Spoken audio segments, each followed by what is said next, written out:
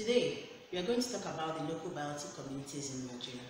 A biotic community is the largest naturally occurring group of plants and animals of different species that are found in a particular location or a habitat.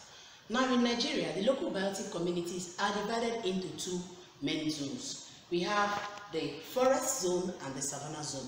Then we also have the desert region. Now in the forest zone is divided into two. You have the mangrove swamp forest and you have the tropical rainforest. Now the mangrove swamp forest is found in states in the coastal region, in states like Delta, Cross River, Lagos, River States, and all the rest of them.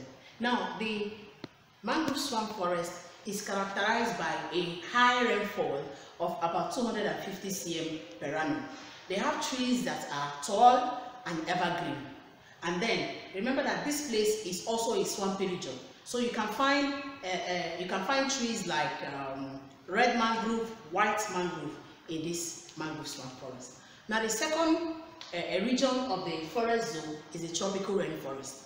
Now the tropical rainforest is found in states like Abia, Imo, Delta, Kaduna, Edo, Anambra, etc., etc. In this region, you have a high rainfall of about 200 centimeters per annum, and then it's also characterized by high temperature. Now, the trees that are found in this place include Iroko, Obeche, Mahogany. The trees are evergreen and they have broad leaves because of the abundant rainfall. And also the forest region is stratified in layers. You have the upper layer, you have the middle layer, you have the lower layer, which has grasses and herbs and shrubs. Now, the savanna region or the savanna zone is also called the grassland area. Now, in the savanna zone, you have the southern Guinea savanna, you have the northern Guinea savanna, and you have the Sahel savanna. The southern Guinea savanna, you can find it in states like Enugu, Kogi, Oyo, Ebonyi, Kwara, and the rest of them. Now, in the southern Guinea savanna, it is characterized by a rainfall of about 150 to 100 centimeters per annum.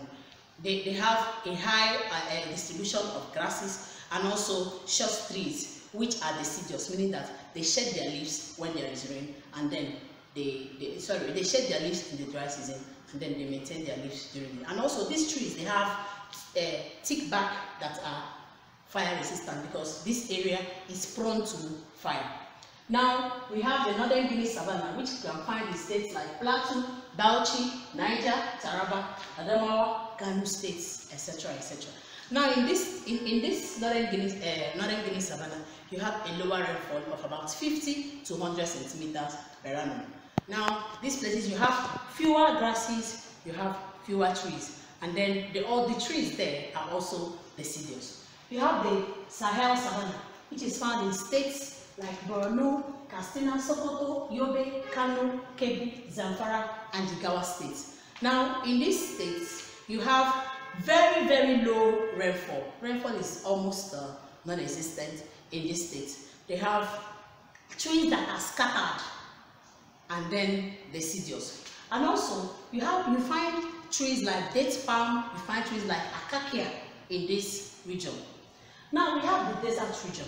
Now, the desert region is a region with very low rainfall. You can find it in the northern borders of Sokoto, Katsina, Jigawa, Yobe, and Borno states. And then this area has little or no rainfall, and you can find animals like camel and cactus there. Animals like camel and plants like cactus, because these are plants that can survive in arid areas where there are no rainfall, but then have a high temperature region. Thank you very much.